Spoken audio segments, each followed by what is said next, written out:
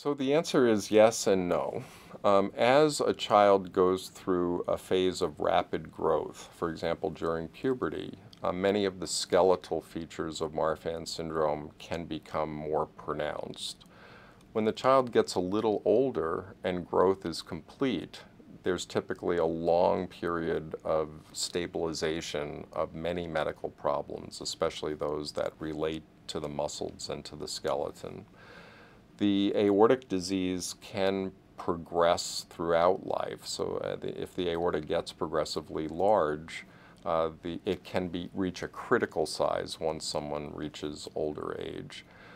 Also, it should be recognized that our connective tissue normally breaks down as we get older. And that's what leads to some normal human aging conditions like arthritis.